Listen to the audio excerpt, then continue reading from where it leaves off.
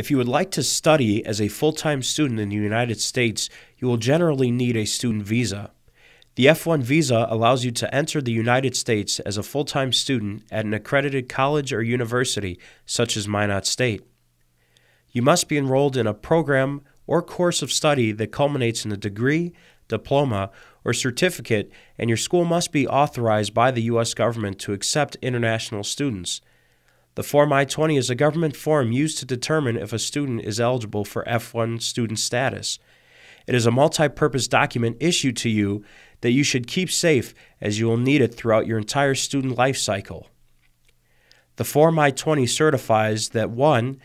You are a bona fide student, 2. That you have met the Minot State admission requirements, 3.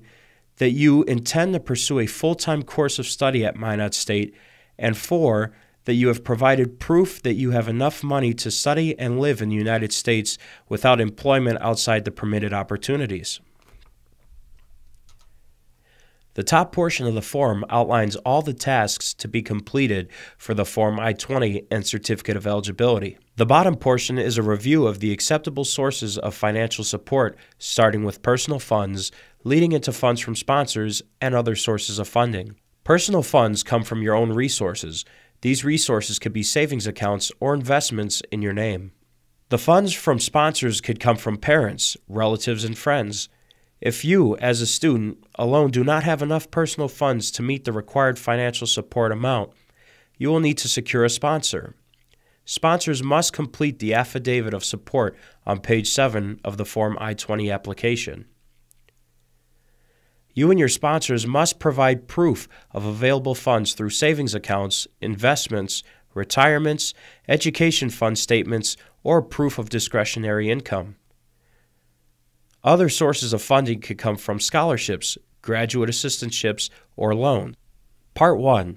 Fill out the personal information as outlined on the form.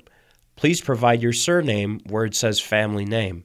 The information should match your personal information on your passport. Part 2. If you are currently in the United States, fill out the information. Part 3. If you are not currently in the United States, fill out the information in this section. Part 4. Fill out the required information for how you would like to receive your Form I-20 from Minot State University.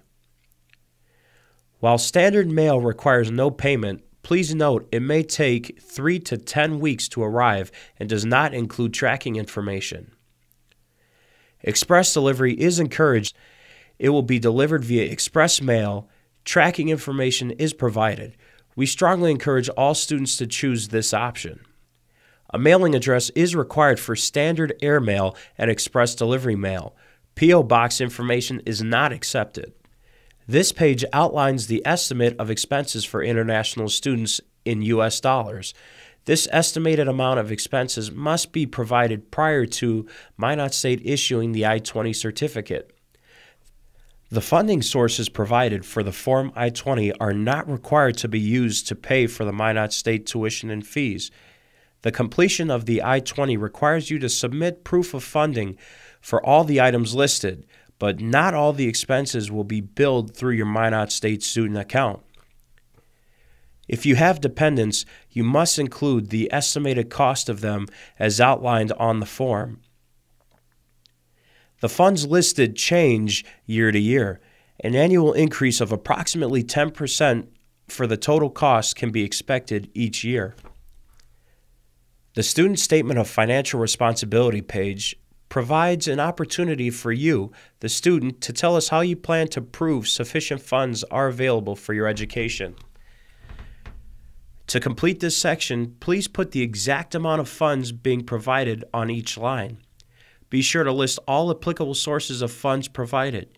You may have personal funds only, personal funds and sponsor funds, sponsors funds only, or any combination that works for you. However, the total of your lines must add up to at least the minimum amount listed in U.S. dollars. Proving more than the minimum amount ensures that Minot State has enough documentation. You must print your name, sign, and date the bottom of page 5. If you are planning on asking sponsors for assistance in financially supporting your education at Minot State, you will need to supply these sponsors with the Financial Sponsors Affidavit of Support. Page 6 explains what this affidavit indicates for the Form I-20. It also explains how to complete the form and the requirements for the documents provided. You and your sponsor should understand this page. There are 3 examples of proof of financial evidence options. Number 1, bank statements or bank letters. The document must provide the sponsor's name, issuing institution's name and/or logo, the exact amount of available funds, and shows the currency. Number 2, investments, retirement, and education funds. The document must have the sponsor's name, issuing institution's name and/or logo, the exact amount of available funds, and shows the currency.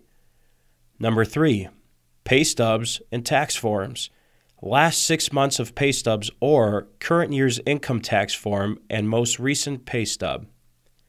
Please remember, bank statements, bank letters, investments, retirements, and education funds provided must be less than 2 months old.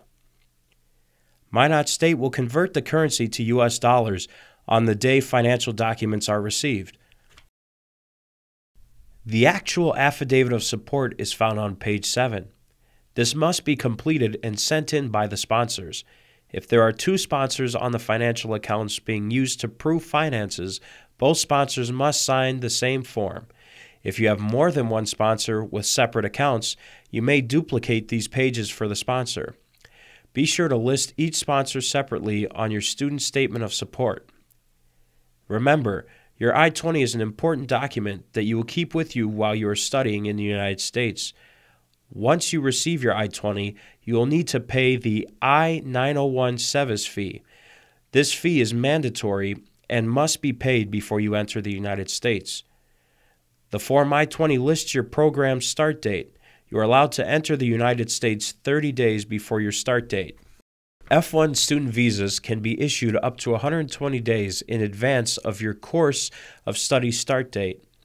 You're expected to have the original Form I-20 at your visa interview and as you enter the United States. Do not pack it away in your suitcase. A U.S. Customs and Border Protection officer will instruct you to present your Form I-20 at the port of entry. Your Form I-20 proves that you are legally enrolled in a program of study in the United States. Therefore, it may be needed when you apply for the benefits available to F-1 students.